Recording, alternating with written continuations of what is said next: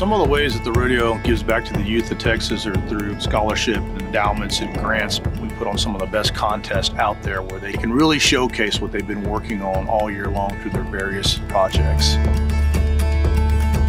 The mission of the rodeo is really agriculture and education, and our volunteers thrive on both pieces of that endeavor. It helps our state grow and thrive, and it helps agriculture thrive. We see more and more students become great adults and great Texans. Funds that I made today are going towards college. There's just nothing like it. None of the stock shows are even close to comparable as this one.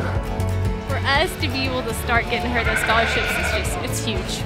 I just can't say enough about this stock show in particular to our family, and this stock show is amazing. It just means a lot. We're constantly working very hard to make sure that our outreach is going to as many kids as we can get to. The more you layer down, the more you realize how pure this organization is and how awesome the spirit of the people that come here and support it are.